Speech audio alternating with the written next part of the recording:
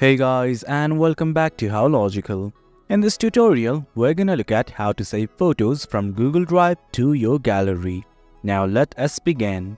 Well, as you can see, this is the application for Google Drive. And right here are two folders like images and videos. I'm simply gonna go to the images folder right now. And right here, as you can see, there are multiple photos available. Let's say I want to save this photo right here. I'm just gonna click on the photo here. And something like this opened up. Well, at the top right, you will see a button like this. Simply click on it. And from here, there are lots of options like share, manage access and everything.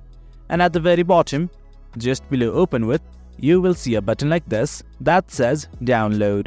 Click on it right now.